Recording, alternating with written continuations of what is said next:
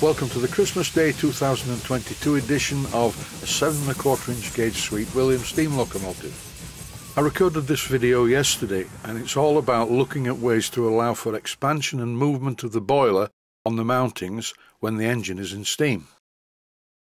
This first method would work, but the job didn't go as planned and I made a thorough mess of it. To make up for this, there is a paint drying sequence at the end. I have a much better idea, which I will show in the next video.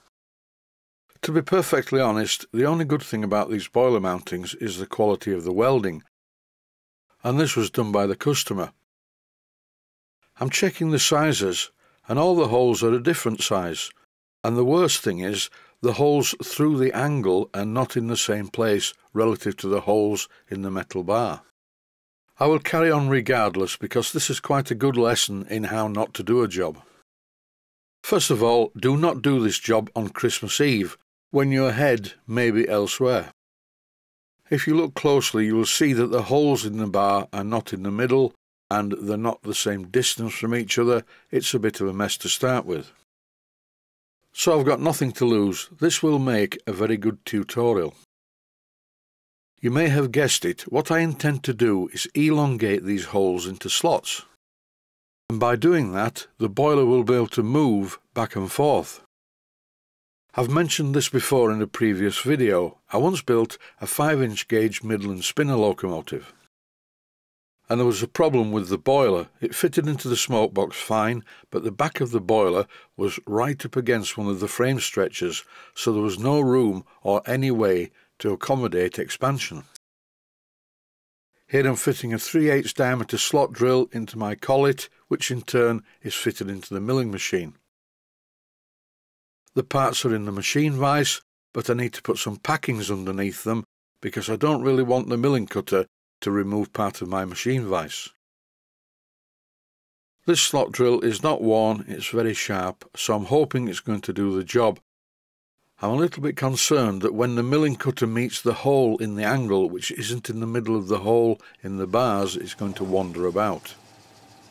Here we go then. I should be using lubricant, I know, but it makes it very difficult when you're making a video when there's oil splashing about everywhere. So I'm doing it dry, because really I know this isn't going to work. Normally I am the eternal optimist and my glass is always half full, but in this case there's no liquid in the glass at all. I do have a plan B in mind if this goes wrong, which is just as well. What I tried to do was centralise the hole in the steel angle by pushing the milling cutter through the hole to start with, but once it hit the hole it started to wander about. Just in case you're curious, the speed of this video is 4 times normal speed. The chippings that come flying off during this milling operation are very hot and very sharp, so eye protection is essential. Because of the increased speed of the video footage, it really does look like I'm doing this job too fast, but in reality it was a lot slower than this. I try not to blame the tools that I use. I don't have an expensive milling machine because I'm trying to duplicate the type of machine that beginners would have. This milling machine is a Nairok milling machine, which is Korean spelt backwards.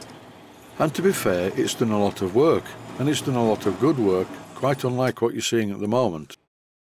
In this clip, the milling cutter has come through the side, as I thought it might do, because none of these holes were in the centre. To finish this sequence, I attempted to straighten up all the slots. And to be honest, it was a slight improvement, but the whole job was terrible, and I can't live with things like this. There are 2 schools of thought. These parts are not going to be visible when the locomotive is put back together, but the point is, I will always know that the job is bad. As I mentioned at the beginning, I knew this wasn't going to work, but I thought I'd try it just in case a miracle happened. But sadly no, the job went from bad to worse. And all I can say now is, here endeth the first lesson. And the word endeth is the 3rd person singular simple present indicative form of end. And that's enough of that. It's time for take 2. Using a 5/8 of an inch diameter end mill, I removed all the horrible bit that you've just seen me working on. And because the parts were clamped together in the machine vise, this time without any packing because it's not needed, the parts were much more accurate than they were in the first place. Although I must confess that the slots are not all the same as each other because I followed the original holes for the position. This really doesn't matter though, because I am making a flexible fixing. What I need to make are some parts that travel in the slots, which allows for the contraction and expansion of the boiler. At this stage I was thinking of some really complicated ways of making parts to slide up and down the slots.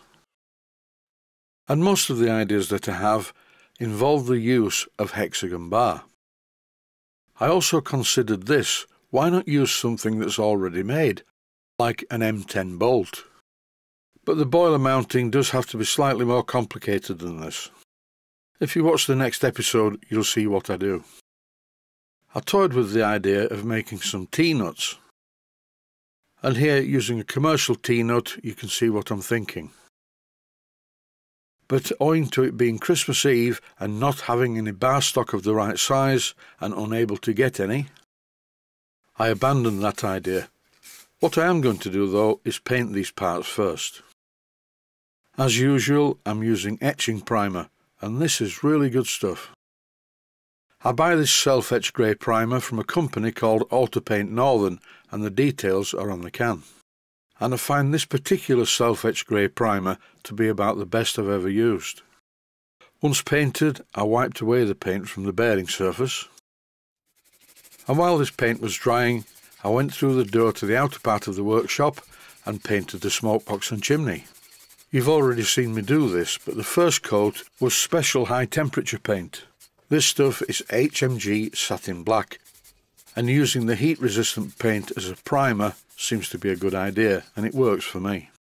Here's a close-up of the can, and yes, to the viewer who asked, it is C71. I finished this voiceover at 12 noon on Christmas Day, the 25th of December 2022. And as a special Christmas bonus, this is paint drying in real time on the 24th of December 2022. That is it for this episode. Merry Christmas. Now I need to go into the house and wrap some presents for my family. Christmas dinner today takes place at 3 p.m. As always, stay safe, stay healthy. Thanks for watching, and I hope you found it useful. Please take the time to visit my Mainsteam Models website and click on the section of the website that says Video Playlists. And by doing that, you can find other videos that you may like to watch.